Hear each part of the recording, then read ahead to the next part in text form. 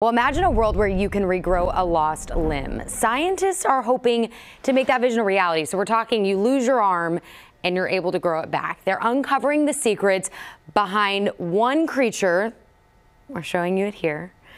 It's pretty remarkable. What exactly, though, makes it possible for axolotls to regrow their limbs?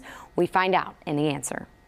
They're cute, they're slimy, and their ability to regenerate limbs could also hold the key to a major scientific breakthrough.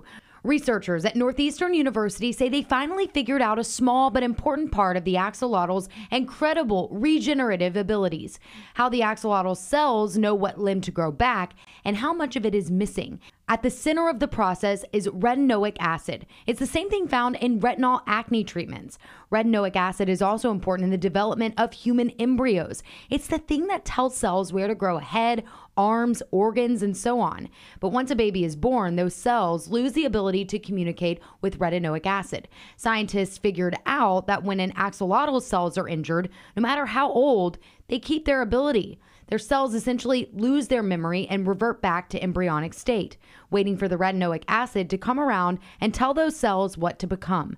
But the puzzle is far from complete. Scientists still don't know the exact genes the retinoic acid is still targeting inside the cells. And while regenerating whole human body parts is still years away, scientists hope this research will help small injuries heal quicker and without a scar. And that's the answer.